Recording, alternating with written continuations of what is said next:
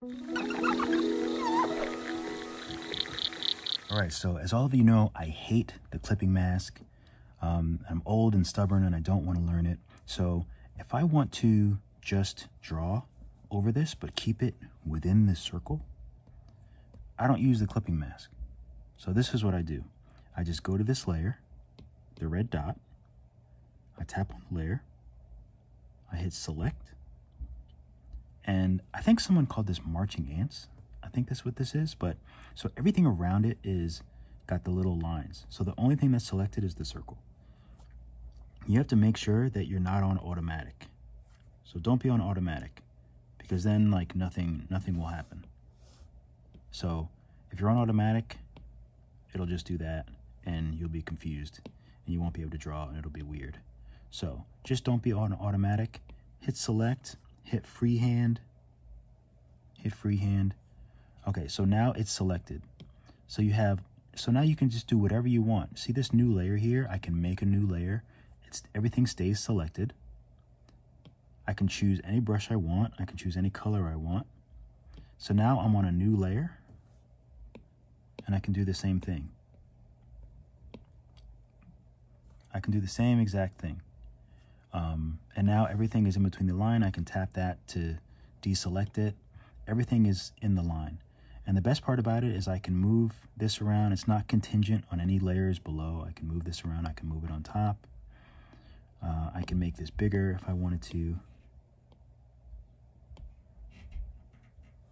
So you can do whatever you want. I like that better. I don't like having, if I move the layer, then all of a sudden like all the other extra stuff comes back. I don't like all that. So this is the way that I do it. And I had like a ton of people that are having a lot of issues with the image.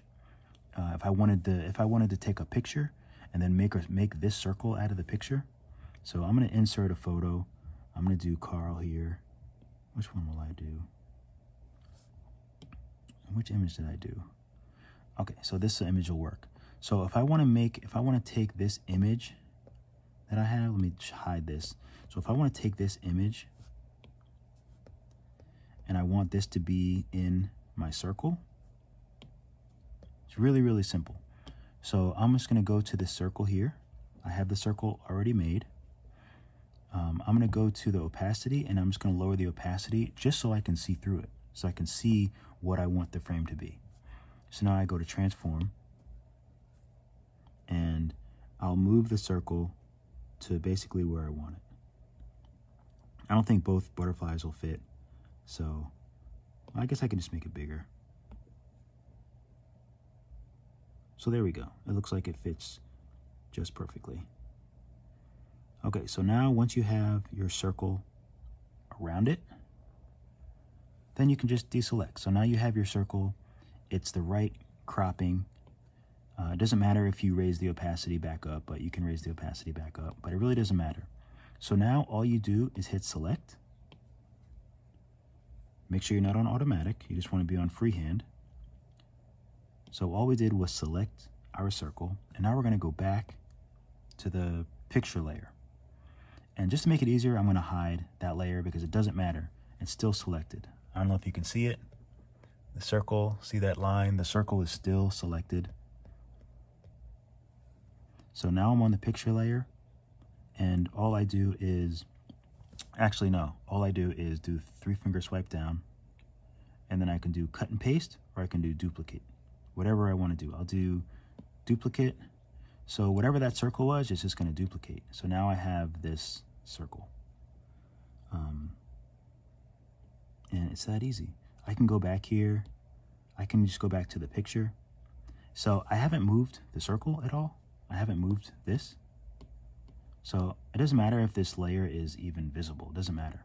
Once I select it, that circle is selected. So now I can go back to the original layer and I can 3-finger swipe down. I can do cut and paste. If you do cut and paste, just remember that it's cutting it out of your original layer.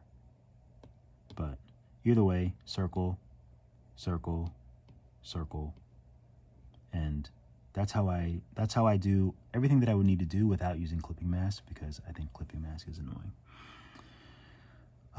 Yeah, that's about it. Keep drawing, keep sculpting, catch you all in the next video. Now, I know there's going to be a bunch of videos on how it's not working for some people. So, yeah, just leave the comments, and I will make another video and try to make it even more simple. And we'll see how it goes. Love you guys.